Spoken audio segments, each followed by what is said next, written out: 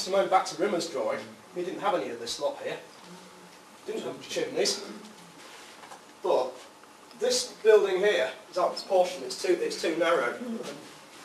But that's consistent with some of the excavated evidence. To cut a long story short, there are bits of different periods in this drawing that don't add together. And I can't quite understand what's going on with it, but I think I probably need to do some more work.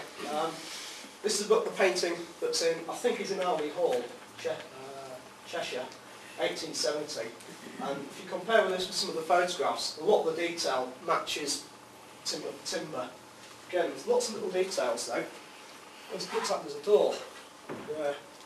And I'm trying to contact them to see if I'm not sure if this is a cropped version of a much larger painting that was used in the book I found it in, or if that's it, that's all we've got. I've contacted them, they're going to hopefully send me an image of it. We've not just got paintings over, we've got photographs. This was looking at the state of the building, probably taken shortly before it was demolished. And you can see we've got chimney stack up there. There's about 15 or 20 photographs like this of the exterior and interior. And if we go cast my mind back to the last image, I mentioned the door on the left-hand side. Unfortunately, there's no view. If I remember right, there's no view looking at that bit of the building, so I'm not being able to confirm that from the photographs.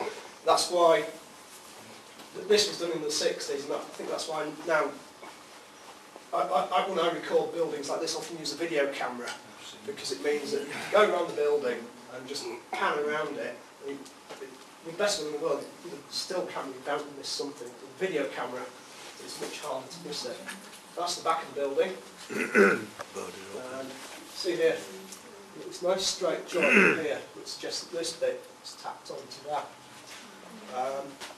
That looks timber framed, but in some of the other views, it's pretty obvious that's just bits of wood battened and nailed onto plaster over there. That's the front of the building. I was overjoyed when I got these by email, because they're great. I got them after we'd excavated the building. So that's where your door is, sure. Yeah, it's not clear enough in my mind. There's a bit of shading. It's in shade. I'm not. If it's been blocked up before the photograph was taken, you see it in that. So it's not 100% happy with it. You know, not predicting this photograph when it came down. And again, that's Rimmer in the 1850s. But the last bit wasn't, the bit on the right wasn't showing on the Arley Hall painting, was it?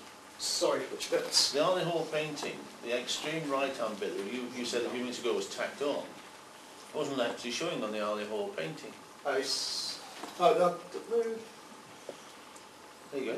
Yeah, it's not. It's actually right. I've not actually noticed that before. There are other bits. The timber framing definitely matches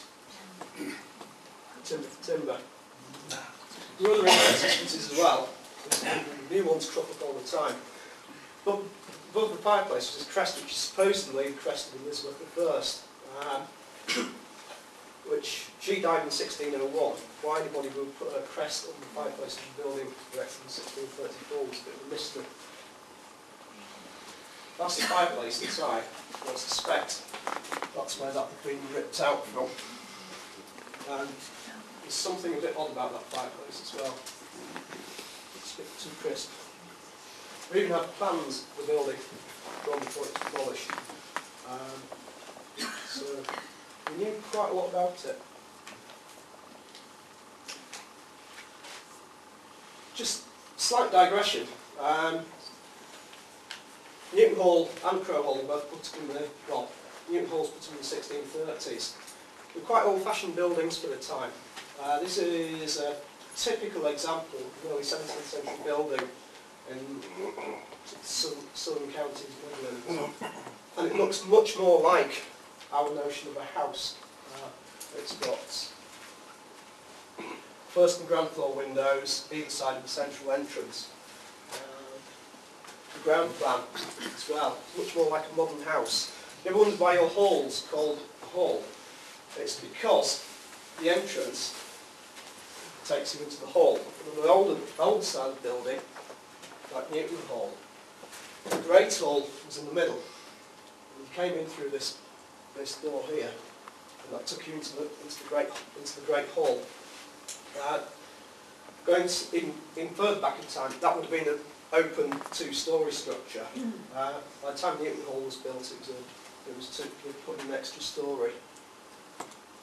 So it's quite an old-fashioned style of building. We've even got contemporary descriptions. This is from a guy called Gervais Markham, who wrote in 1613. And this is how a typical gentleman's house in the period was being laid out. So we've got our Great Hall here, and they had it's like we think of it, we've got our own notions today of what a typical normal house would look like. You've got the living room at the front, dining room at the back, dining room and kitchens at the back, bedrooms on the first floor. And they've got things like, so the guest chambers are here, there's a lord's accommodation here, and all the kitchens, butteries, parlours are all on that side of the house. It's all laid out. And there are particular reasons for that to do with stratification of society, which probably take me another 3 hours to go through. So the answer to all that is, it sounds like we know quite a lot about Newton Hall before why the hell did we bother digging it up? What you've got to remember is I've got to justify spending a few £1,000s to someone who wants to develop this land. I've got to say to them, they can quite easily turn around to me and say, well, you've got all this photographic evidence, paintings, why the heck do you need to dig it up? Why are you spending all my money on this? Well, the first thing I want to get into that is we don't know for sure that the building demolished in the 1960s was on the site of the original manor, or an earlier building. And there's mentioned in texts like Baines of it being moated, and we've got no evidence for that.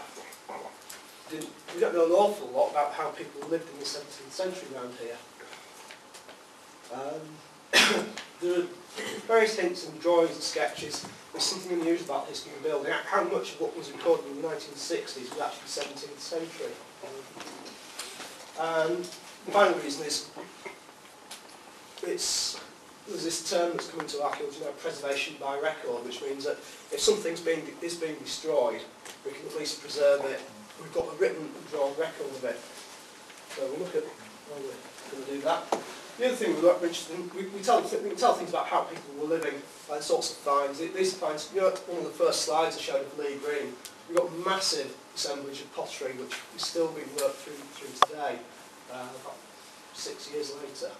That can tell us an awful lot about local trade, potters, who was using what, and the Lee Green stuff actually ties into the will of 1720. So we turn up on site, first day, and that's what it looked like.